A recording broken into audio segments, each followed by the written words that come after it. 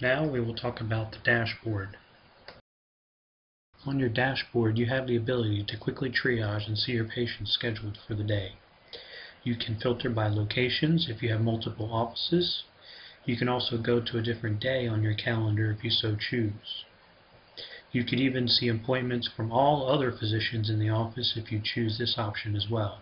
You can scroll different dates, one back and one ahead, by using the arrows on this top menu. Moving patients from room to room is extremely easy.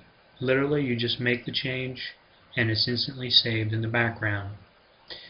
Everything from the physician to the status, type of visit, as well as the complaint can all be changed easily in one location.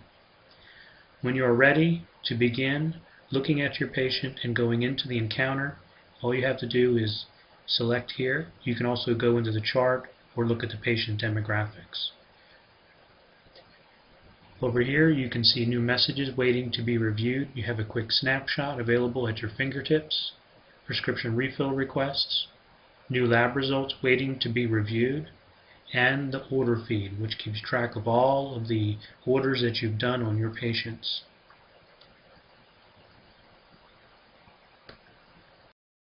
There's also a quick shortcut to add new appointment and also to add new patient.